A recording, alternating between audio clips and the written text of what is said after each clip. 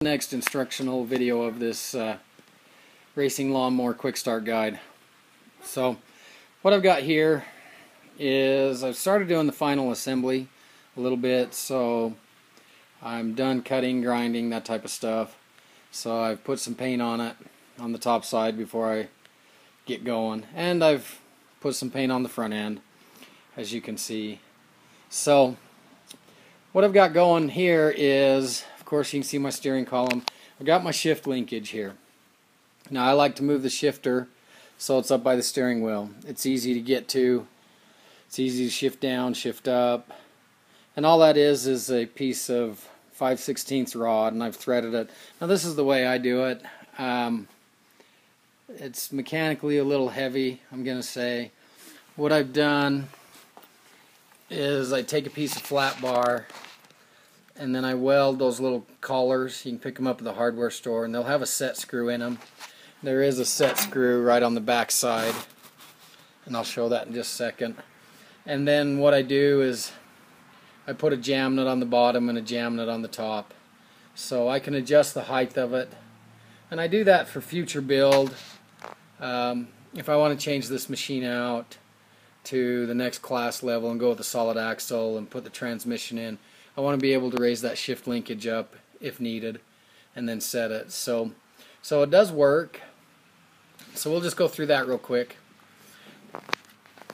So I've got the threaded rod, and then I turn around and threaded this other rod, the connecting rod, and it's got a lock nut on both sides. And I'm just using the stock pieces that come with the machine. You find them on the blades, that type of stuff, and I'll show you on the other end. And then what I've done on the other end is the same thing. Thread it, and all it is that piece right there. And it's got a hole for it for the cotter pin, as you can see, the cotter pin right there. So I did have to flip this shifter arm over. They've got a square hole right there they sit on, and I did have to drill this hole out. So I flipped it over so it's pointing down, and then I drilled another hole right out here on the edge where it's sitting in, so that I could get some clearance so it would clear the side of the transaxle. And the way this works is when I move the lever up here, it just moves through the gears. And I do the threaded piece so that it's adjustable. Let's just see that again real quick, as you can see that.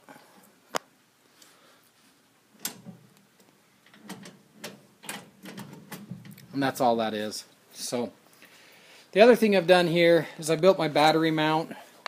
I like to do it this way. I'm not a big fan of the bungee cords. What I've done is I just take a piece of rod, bend it, and I weld it right there.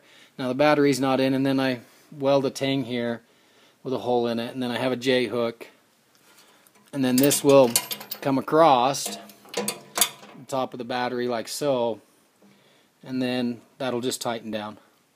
So makes it easy, holds it in place.